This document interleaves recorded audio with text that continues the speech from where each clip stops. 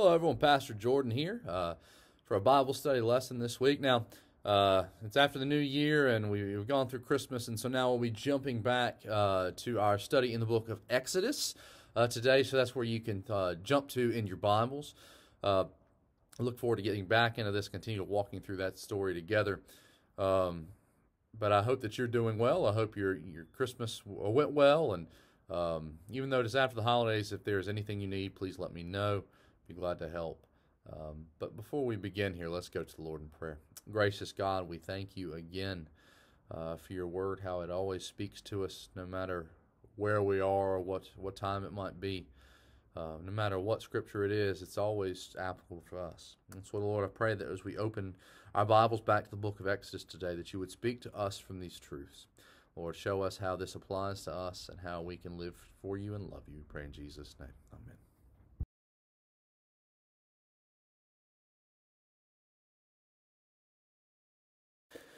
Now we continue on looking at the different pieces that are being made for the tabernacle. And here, as we pick up in chapter 30, we're told that they are to make the altar of incense. And now we can understand, we talked about the priests and their installation, maybe because this wasn't used in the installation of the priests. That's maybe why this is recorded after that. But anyway, they're called to make this altar, and it's going to be about a 1.5 feet square all the way around. It's going to be about 3 feet tall. And they're told that, they're going to make it as they did with the others. It's going to be overlaid with pure gold. It's going to have rings on it for the poles to go through, also overlaid with gold. And where they're going to put it is, if you remember the tabernacle itself, on you have the holy place and the most holy place, or the holy place and the holy of holies, however you want to call it. This is going to sit right outside of the holy of holies in the holy place, right in front of the veil. And so Aaron is going to burn incense on it. Every morning he's going to do it, and he's going to do it in the evenings as well. This is going to be, as he says in verse number 8 of chapter 30, a regular incense offering before the Lord throughout your generations. This is going to be something they're going to be doing for a long time. And we find here in verse 9 that they are to use a certain kind of incense for it. It says, you shall not offer unauthorized incense on it, or a burnt offering, grain offering, or a drink offering on it. It's going to be according to what God has prescribed. And actually, if you were to jump down to verse 22, we kind of see what that is going to entail.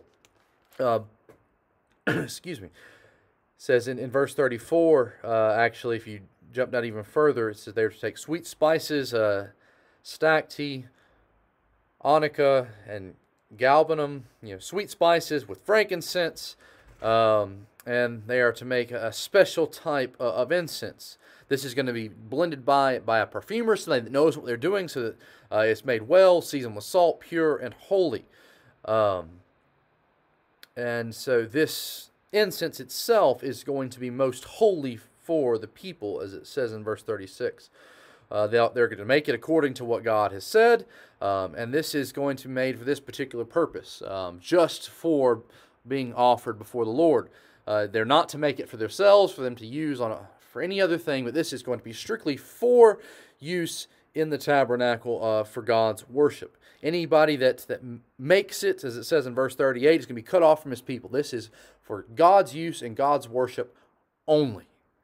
Now, along with this, if you look in verse 22, the same concept with something being special is with this anointing oil. The finest spices, liquid myrrh, sweet-smelling cinnamon, aromatic cane. If you go through this again, this is supposed to be made by a perfumer, somebody that, again, knows what they're doing. This is their craft, and it's going to be made a holy anointing oil to be used when they anoint the tent of meeting and the ark, the table, all the utensils. All of this is going to be used to consecrate them, as well as Aaron and his sons. This is going to be a special type of oil, again, used for only God's purposes here. And that's very important. It's set apart for a holy use. just in God's service for nothing else. If anybody tries to make it themselves, then again, as verse 33 says, they will be cut off from the people. And now this altar of incense, after it has been made, is going to be set apart for the holy use of God. And Aaron is to make atonement on its horns once a year to sanctify it, to set it apart, just as the other pieces have done. Now, in verses 11 through 16 of chapter 30, you kind of have just a little bit of a break here as God's giving instructions, and God calls for a census of the people. We're familiar with the census as you see in the picture. You know, we had the census back here to count everyone. Now with this, there's a tax that goes along with it. And the reason for that is, if you look in verse 12 with me, that each shall give a ransom for his life to the Lord when they are numbered. And the idea here is, God has already delivered them from Egypt, but again, kind of going along with all the sacrifice and everything going with the tabernacle, a price needs to be paid for them to be his nation, to be his people. And that price, that silver as they would give it in the census would remind them of the atonement that needs to be paid. And if you go through here, every single person is to give half a shekel. And the shekels of all this will go towards the tabernacle and the priests and all that to help care for them. But it says, everyone who is numbered in the census from 20 years old and upward shall give the Lord's offering. And the understanding here is whether somebody's rich or poor, they all give the same amount. The understanding that everybody across the board needs atonement. No one needs more atonement or less atonement. Everybody needs the same.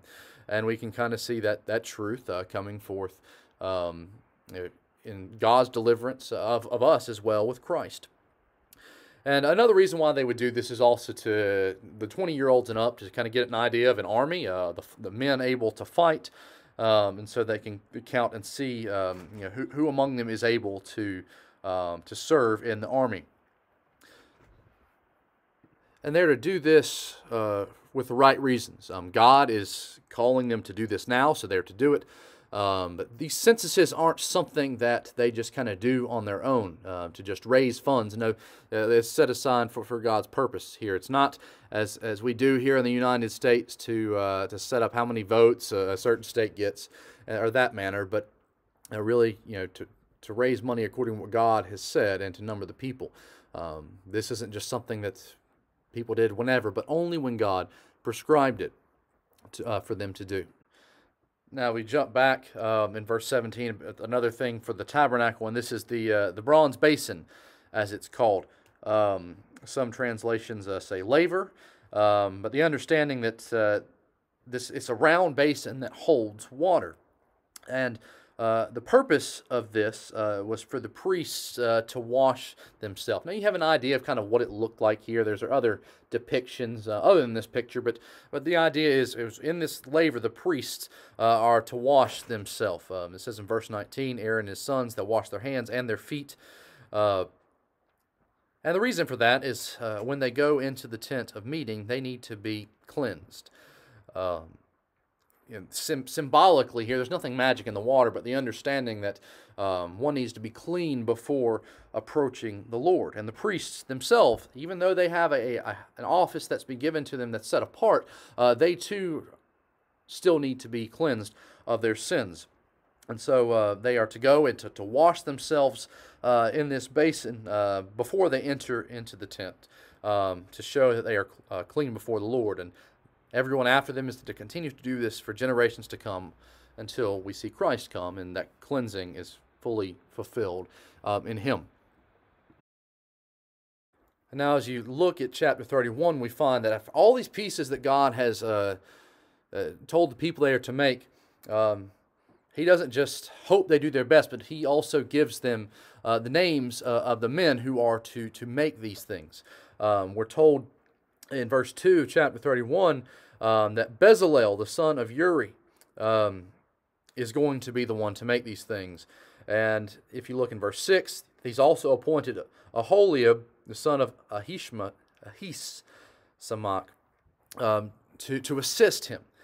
And if you notice here, these men, they are expert craftsmen. He doesn't want just anybody doing the job. These people need to know what they're doing. But if you notice here, God is the one that's going to enable him to do this. In verse 3, it says that he's filled Bezalel with the Spirit of God. He's given him the ability, the intelligence, the knowledge, all the craftsmanship to be able to do all these things, to work with gold, with silver, with bronze, to be able to cut the stones, to carve the wood, and to work in every part of this. And so he's given to them the ability, as he says in verse 6, to all able men, that they will be able to do all of these things. They'll be able to make the tent of meeting, the ark, the mercy seat upon it, every bit of this, including the garments of the priest, the anointing oil, the fragrant incense.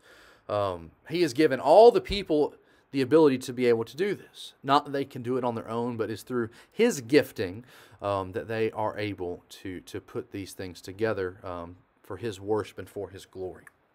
Now, at the very end of this, after he sets apart these men to be able to do that, we are reminded again of the Sabbath at the end of this. In verse 13, it says, "You to speak to the people of Israel and say, above all you shall keep my Sabbaths, for this is a sign between me and you throughout your generations, that you may know that I, the Lord, sanctify you. You shall keep the Sabbath because it is holy for you." I mean, all these things have been talking about the worship of God. And if we think about the Sabbath day, that is the day of rest, that's the day of worship that the people are to have. They are to cease from work and to rest and to worship him. And he gives us an example here, just as he does in the Ten Commandments, that 6 days God created the world, and the seventh day he rested, to set as a model for us and how we are to go about our week as well. Anyone who ever does any work on the Sabbath day is to be put to death. Now this seems severe, but we have to understand that God wants the people to see that this is important. His worship is important. They need to rest. They need to follow his commands. And so they have to understand that this is a big deal.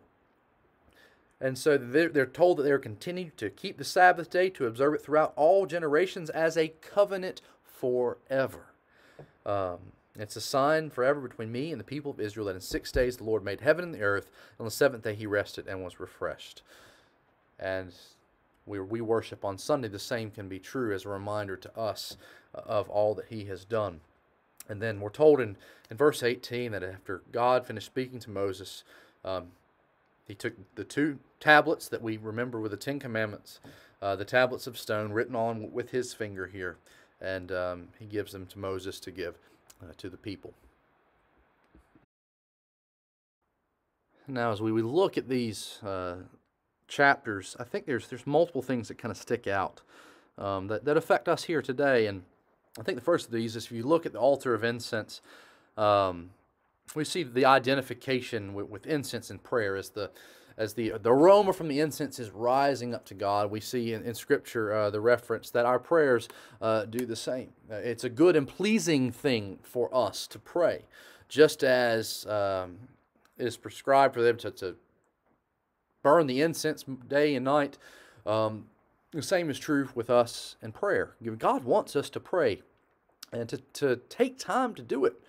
How often do we get caught up in the hustle and bustle of life and we don't pray? If you looked at your life right now on a daily basis, what does your prayer life look like? Are you taking the time to do it? Are you taking the time to actually spend with the Lord, not just heaping up empty phrases as the Bible says, but not just kind of going through the routine, the motions, but actually spending time in prayer to the Lord.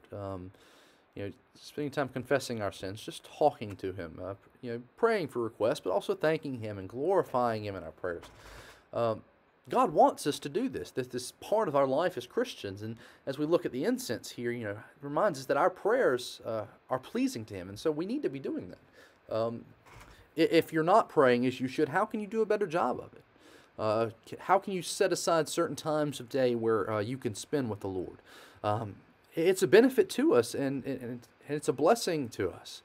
So we need to make sure that we're taking the proper time in order to be doing that. Now, As we move on, we look at the census here, and I think one of the big things that jumps out at the census, which I've already mentioned, is everybody's got to pay the price.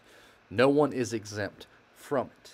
And I think this shows us that no one has any privileged status before God. We're all on equal footing. No matter whether we're well off in life or whether we're struggling to make ends meet, we see an understanding that before the Lord, we're all on that same footing. We're all sinners in His sight. And because of that, all of us need the price to be paid. All of us need that same price to be paid. None of us has a leg up. We're all guilty of our sin. And because of that price that we find is found in Jesus. He pays the price for all who believe, no matter their status. And when we see this shekel that's been given, we need to understand that we too have a price that needs to be paid for us, for our ransom.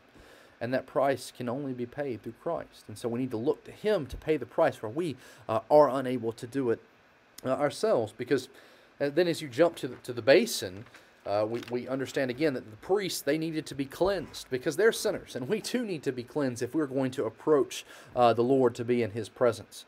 The only way for that to happen is through Christ. This kind of reminds us, the water in baptism. There's nothing magic in the water that saves us, but the water in baptism, it's a sign for us that those that God has saved, those that have come to Christ, have been washed clean of their sins. Not because of any good works or things that we've done, but because of the work of Christ and the blood shed on the cross.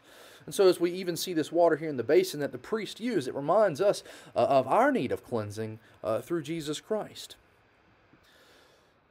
And then as we look at the oil and the incense and how they are to be made, I think that this sticks out for us because if you remember, they are to give the best of these things to the Lord for His worship. And they're to give it to no other. It's going to be strictly used for God. And if we look at our life and how we live, we need to be giving our best to the Lord and to Him alone. If you're honest with yourself and look at your life, many of us only give God what we have time for. Again, kind of going back to prayer a little bit, we get so busy and we only give God a portion of our lives. Sometimes this is because of our sin, and we enjoy our sin too much, and we're not going to give Him that part of our life. We're not going to give up our sin for Him. Or our time. I think our time's a big thing that we often we hold near and dear, and we check the boxes on Sunday morning, maybe on Wednesday night, and we give that allotted time to God. But the rest of Sunday, the rest of the week, it's spent for us. And I'm not saying that don't go about your job, and you've got things that you've got to do. But the understanding here is that in all of our life, we need to be giving to the Lord. We need to be giving Him definitely the times of worship, but we also need to be giving Him our hearts in all that we do, in prayer, in how we live, in our conduct. We need to be giving our best to the Lord every day of the week, every hour of the week, every minute of the week. Just as they give Him the best here when it comes to the oil, when it comes to the incense, we need to give God our best as well. And we don't need to give our best to anything else. It needs to be given to Him and to Him alone. We need to give up our sins. We need to give up our selfish practices and turn to giving all of ourselves to the Lord. And if we look at our life, I think we all struggle in different ways. And if you think about your life for a moment, where do you struggle with that? And then how can you pray that the Lord will help you instead give everything, give all of who you are to Him. And from there, we continue on into chapter 31, and as he set Aholiab and Bezalel to do his work and giving them the ability, this reminds us again that all the abilities that we have in life come from the Lord. They are all blessings. They are all gifts from Him. And we need to be careful not to puff ourselves up, to boast in our ability. Remember that all that we have, it comes from God. Maybe it might be your ability to deal in business. It might be your ability to teach in school. It might be your ability to your craftsmanship and handiwork, just like these men here. whatever it may be, all the gifts and talents that we've been given, we need to remember that it's not of our own doing. It's God who has blessed us with them, and we need to give Him the credit where credit's due. Even in the church, in how we minister and how we love and how we grow, all that happens here is not by our doing, but it's because the Lord has blessed us to be able to do that. And so, as we look at all of our life, we need to see that all that we are able to do is a blessing from God, and we need to thank Him for that. Now, the last thing is, and we mentioned this before, so I'm not going to hit on it very much, but I think it definitely needs repeating, is we need to be honoring the Sabbath as God has called us to do. And we live in a world where Sunday is just another day to kind of get all your stuff done before the week starts. But, the Sabbath is important to the Lord. We need to be taking time to actually rest in it. We need to be trying to get all of our other work done throughout the week or on Saturday, get all our errands out of the way, and we're actually taking time to spend with Him on Sundays, to rest.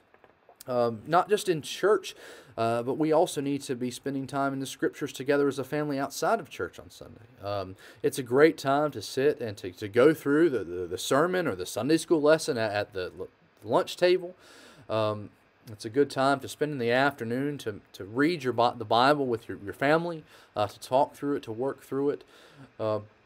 We tend to let all the other days' activities slip into Sunday, but God reminds us here that this day needs to be special. It needs to be set apart. We need to be doing good and loving our neighbor and eating at home. I know that's hard for many people, but if we go out to eat or we go shopping or things of that nature on Sunday, we're keeping all these other people from resting and worshiping God that they need to be doing as well. And so I would encourage you, to look at how you view the Sabbath and see, are you observing it properly? Are you resting in it? Are you growing in the Lord on it? And how we can all do a better job of that. Again, I know that's not a popular thing today, but we really need to see what the Scriptures say and how that informs us. We need to be handling all that we do on Sunday, and if we're worshiping and resting accordingly. Again, as we look at all this, there's so much here that teaches us, and I'm thankful that we can be able to go through all of this together to really see how these facts of how and these dimensions and all these different things, how they made, and actually see how they speak to us here today in 2020. But I hope that's been encouraging to you as we've walked through all this, and I pray that you're able to look through that and learn more yourself in your own time of personal study. That's it. And so let's close together in prayer. Gracious God, we thank you again for your word. Lord, even in the passages we might glance over, you have much to teach us.